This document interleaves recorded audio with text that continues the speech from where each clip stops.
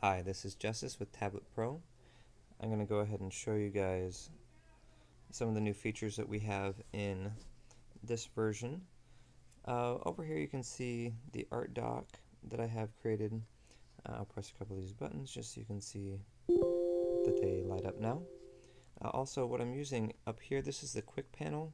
This can be accessed by right-clicking down here and choosing quick panel. This is also one of our new features. Alright, so let's get started. I don't know what I'm going to add to this picture I've been working on, but I will show you just simply how easy it is with the new layout, the new artist pad.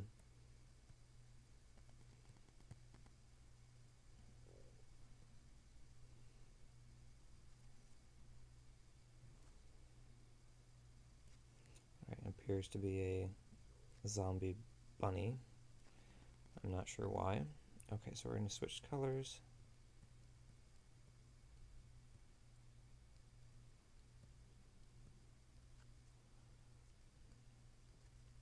And let's switch the brush.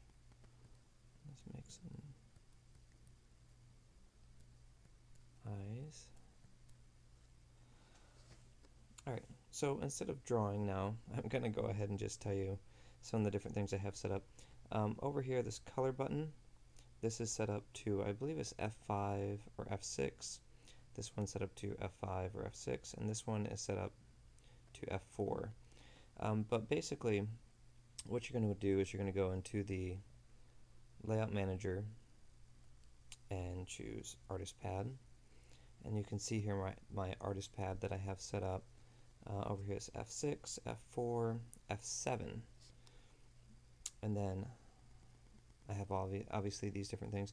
I put a little button on top of Control. This one is Control and 0. That's and I changed that title to Fit. I'll go ahead and demonstrate that for you.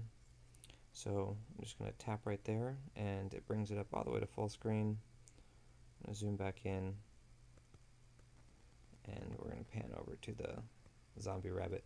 Alright, so you can see real quickly that we can switch to the different tools.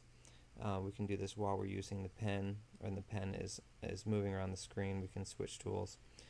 So this should save a lot of time if you're an artist and you use Photoshop or ZBrush or Manga Studio. This should save you a lot of time.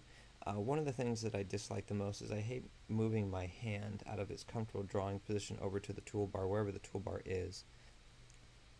Alright, so in order to set up these shortcuts, we're going to go to Edit, Shortcuts, and Application Menus. We're going to go down to Window and scroll down. This is where you have really the panels that I'm looking to use.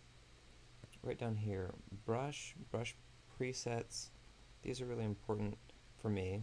Color I use all the time, and Layers.